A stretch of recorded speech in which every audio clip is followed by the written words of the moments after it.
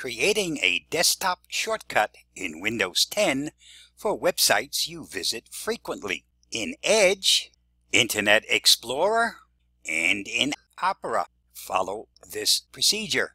Start by launching your browser. Once it's opened, go to the website for which you want to create that shortcut on your desktop. Once that website is open, select the link to that website, do a right click and select copy. At this point, we can exit the browser. Next, pick an empty spot on your desktop and do a right click. From here, select New and then Shortcut.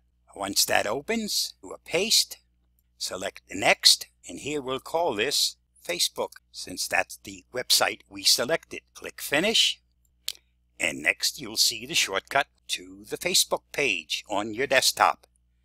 If you click on this, it quickly brings you to your Facebook page. Now, this method of creating a shortcut to your desktop works for Edge, Internet Explorer, and Opera. If you're using Chrome, Firefox, or Pale Moon, follow these instructions. Open the browser, go to your website that you want to create the shortcut for.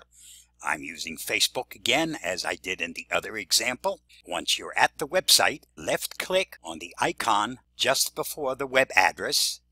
In this case, it says View Site Information. Left-click and hold it, then drag it to an empty spot on the desktop. And as soon as you let go of your mouse key, the shortcut to that website will have been created on your desktop. It's that simple. Stay safe, be free. I hope this helps.